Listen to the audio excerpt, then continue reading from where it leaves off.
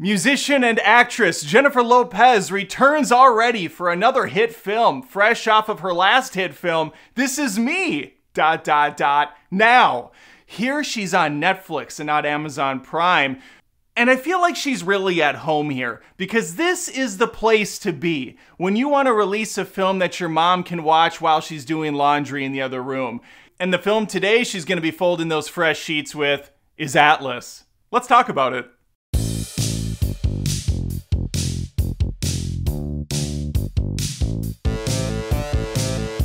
Jennifer Lopez plays Atlas Shepard, a genius in the field, an expert at analytics, an expert at figuring out the next move. She's also great at chess. And my God, does she fit into a pair of pants like no other. They basically had to graft those onto her body, and there is absolutely no way they're coming off. You would need the jaws of life to unwedge these from her giant ass. And hold on, that's not a negative. I like a nice caboose, and Jenny from the block has still got it. At the ripe young age of 105 years old, Jennifer Lopez has proved that with time, effort, and mainly money, you can still look freaking fantastic. Unfortunately, Atlas does not. There was a game that came out many moons ago called Titanfall, and that's kind of what this movie reminds me of. Same graphics too from the Xbox 360 when that game came out.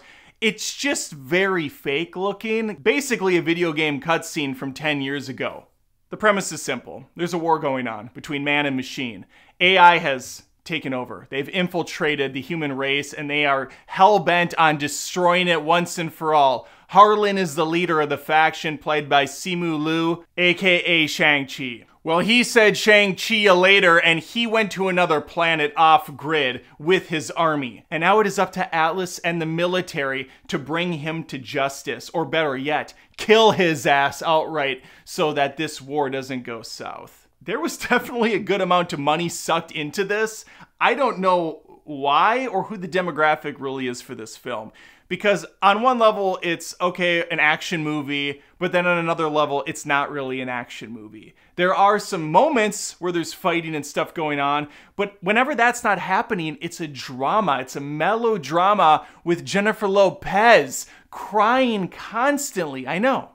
It's so out of character for her. But no, she's a sad sack through most of this movie because Atlas has a lot of baggage. She's got a history with AI, and it's not a good one. Her mother was also in the field, and she was brilliant. And she developed a rapport with the AI, with these robotic androids, and they became really a family dynamic at the end of the day. But every family has its problems. And this one certainly was one that was going to be hard-pressed to mend. Which brings us to Atlas. She's headstrong, she's confident, but she's also really a weeping sad sack of shit for a lot of the film. One who's gonna hold those emotions in as tight as she can, put them down, and then lock them away behind some really tight jeans. After about a half hour, it's clear what this movie has become. It's a soap opera with a big sci-fi budget. And we're gonna spend a lot of time with Jennifer Lopez inside of a mech suit, having conversations with an AI that she's not really wanting to get to know because she doesn't trust them because they're a wily bunch. After about an hour, which is what I do with most Netflix movies, I find myself wandering off in my own head, just kind of thinking about other things going on in the world. Occasionally an explosion or something will snap me back for a second, but for the most part, I'm just not invested at all because nothing on the screen wants me to invest in it. It just wants to be there. It just wants to exist to kind of pad out the runtime at 2 hours long, keep a safe PG-13 so you can get as many people watching as you can on the app, and that's really about it at the end of the day. It's just about having eyes on the app, having new stuff come out all the time to keep you occupied. Because bam, you're doing the dishes, you throw on Atlas, that movie with Jenny from the block. I liked her back in the day. She seems like a fun person. She still looks fine on the eyes. Let's put that on. Tomorrow there might be a new Ryan Reynolds movie on the app. And the day after that, we might have a new Chef Ramsay show. You just don't know what you're gonna get, but you're always kind of surprised and you're always disappointed. I can't even think of the last time a Netflix movie came out, an exclusive, that I was like, wow, what a oh, never mind, Rebel Moon. Rebel Moon was a real gem, wasn't it? I will say this, Atlas is actually better than Rebel Moon Part 1 and 2, because I don't really think you can get much worse than that. Sterling K. Brown and Mark Strong show up once in a while to cash a paycheck, but there's really not much here for them to do at all. They're playing their part, they're giving the easiest amount of effort they can, and they're gonna walk away with this unscathed. And listen, Jennifer Lopez jokes aside, she's fine here. She does a decent enough job, but the character sucks. She just has to cry and argue and feel bad all the time, and that's just not very fun to watch play out. Equally not as fun to watch is her pretending to be inside of a mech suit that has no real weight to it. These things just kind of hop around easily wherever. They don't feel that impact when they hit the ground.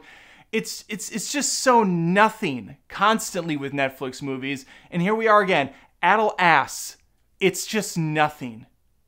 I'd love to hear from you on this. Maybe I'm wrong. Maybe this is great. And the sound effects, the sound design, the graphics, the effects, everything isn't just stock boilerplate shit I've seen like 50 times now in the last 2 years. Maybe I'm completely wrong and it's revolutionary and different and unique and it's a captivating 2-hour movie. No, I don't think so. But again, opinions, right? We all have them. And hopefully you like mine and you stick around. Hit the subscribe button. I would appreciate that. And you could even like the video, comment below. I think that helps with the algorithm. And hopefully I'll catch you next time. Take care.